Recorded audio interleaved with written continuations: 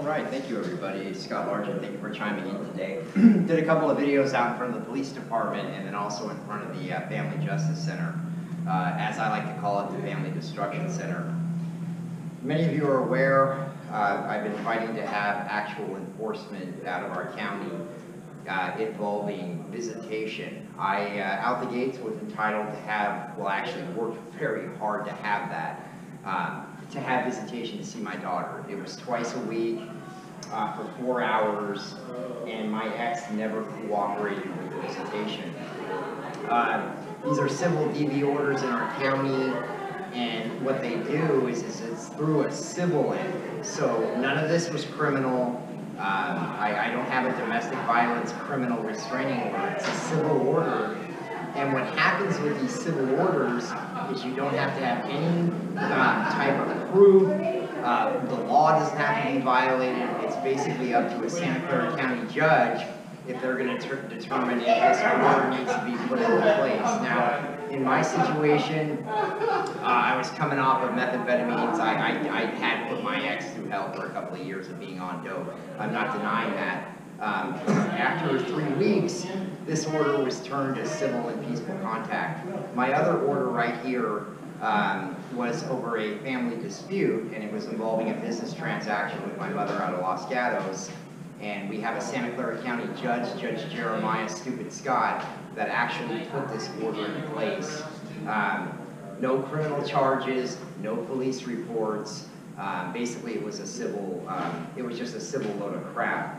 Now, what they're doing in Santa Clara County is anybody that runs through our family court system, they're immediately trying to put in civil restraining orders. They're trying to divide and rule the family is what they're doing.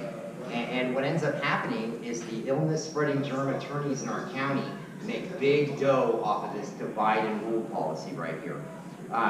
My ex and I, we needed skills to be able to co-parent our child, and that's basically what we are not allowed to have here. They want both parties, mom and dad, to go get, their separate apartments, their separate phone bills, their separate insurance. And think about it, divide and rule makes the county a lot of money, it makes the city a lot of money, it makes the corporations a lot of money. And you can understand that if they were to provide this enforcement, because remember, my ex violated the court order for 2 whole years. So twice a week for 4 hours, I had visitation.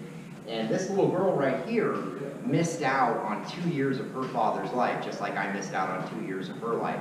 I got clean and sober for my daughter, and I'm just shocked that our district attorney, Jeffrey Francis Rosen, will not enforce orders for fathers now or mothers. So it's an absolute failure in our community right here. And what's happening right now is, well, throughout the leadership of our district attorney, Jeffrey Francis Rosen, he is prosecuting me for protesting family court. I was not blocking a sidewalk. I was out there exercising my First Amendment rights, and I was arrested. I was arrested using a kid's megaphone.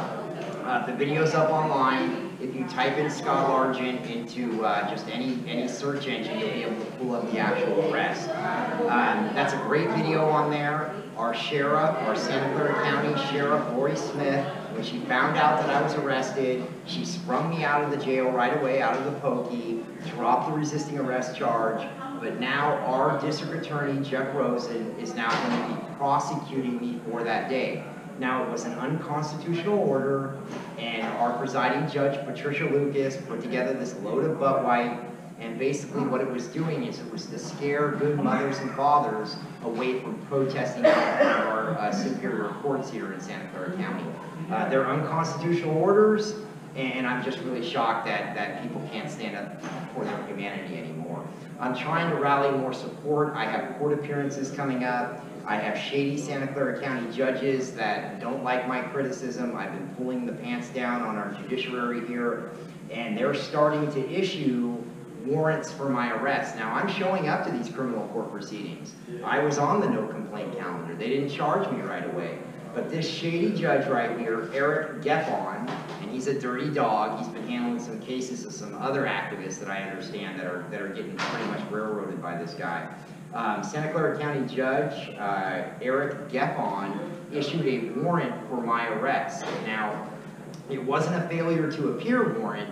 The warrant that was issued was to send me a message, and it was all he could dish out was $1,000 bail, and it was just meant to harass me. I go through the metal detectors at the Family Destruction Center, and they immediately told me that I had a warrant for my arrest. So it's pretty shady. It's just trying to make me look bad. I advocate for a lot of other people in our community.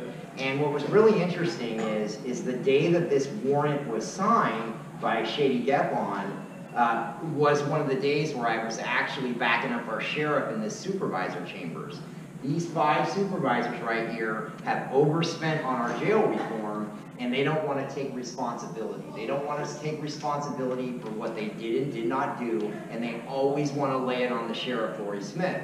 So the fact that other members of the public came forward that are actively participating in our government, that understand what happened and understand that they were directing the sheriff to spend this money. They let Lori Smith, our sheriff, know, spend, spend, spend, and that it didn't really matter how much was spent. So you can kind of see where I'm coming at right here. And what they ended up doing is, and you can see this if you go on a lot of different supervisor meetings, you can actually type in and you can realize that the sheriff on different agenda items, you can see the spending, you can watch the videos, you can understand what these 5 supervisors authorized our sheriff to do. So you, the public, can figure it out. You don't have to listen to these people constantly throwing other people under the bus. It's just not going to work right here, okay? We understand what's going on. We get the scam right here. Now, I'm going to be going through the malicious prosecution. I'm already being chased after by our Shady City Attorney's Office. And what's also going on is I'm being prosecuted by our District Attorney, Jeffrey Francis Rosen, just for standing up for my, fighting for my daughter, fighting for my visitation, and fighting for my property that was stolen by San Jose Police Department. So we have it ass backwards in our county. I appreciate your support, and it more likely will involve starting to get some of these elected officials removed from office because they're not addressing any of these issues. I've come in here and I've spoken at thousands of Santa Clara County Board supervisor meetings. I have spoke and I have begged and I have pleaded for enforcement to see my little girl for 2 years. Now you guys got to realize, 2 years. I had all these valid court orders that weren't enforced by Jeff Rosen, our DA. These are valid orders right here, signed by Santa Clara County judges that would have entitled me to be in this little girl's life for 2 years. So you can see my frustrations. Now, when I went out in front of the Santa Clara County Family Destruction Center and I decided to start protesting, that's when they stuck me in the Santa Clara County Jail trying to silence me, okay? I did the research. I dove in deep to figure out what was wrong with our system, what judges weren't doing their jobs, vocational experts, attorneys. I did the research, okay? I understand the scam, and I started to pull the pants down on a lot of these illness-spreading germ attorneys, and they didn't want that. So again, Scott Largent, I appreciate everybody chiming in. I have court coming up in April. We have a court appearance on April 3rd, and we also have one on April 12th.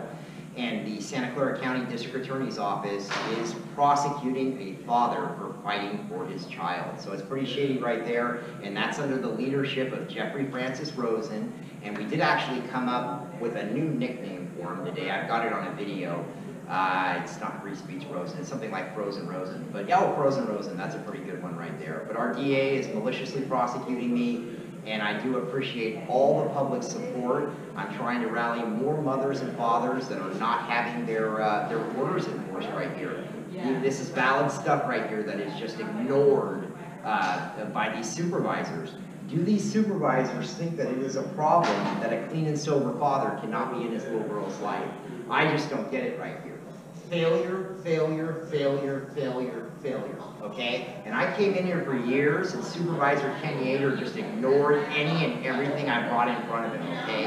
And Elmer's doing the same thing right now, so I'm a little frustrated. I appreciate all your support. Please chime in, and I would love for anybody to be attending my court appearances. I appreciate the support. Thank you, everybody.